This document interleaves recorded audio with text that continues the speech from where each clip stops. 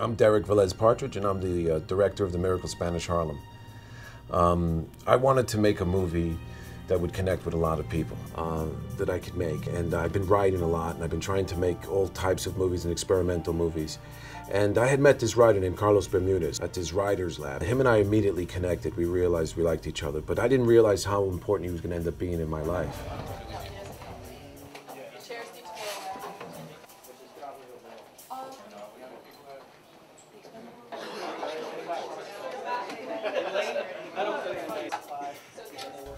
I sent out emails to all the writers I knew, Carlos being one of them, saying, you know what, I know what my themes are, and I'm looking for a low-budget movie that is, the road to heaven is oftentimes through hell.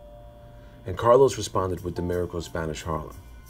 Now, I grew up with German Shepherds. I have German Shepherds now. So the first page of the script happens to be a child sleeping with a German Shepherd. Immediately, I felt connected to the character.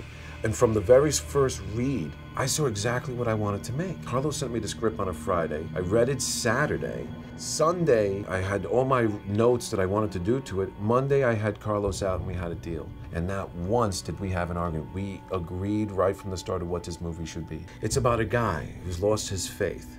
A guy who began to believe that everything terrible is really his reality.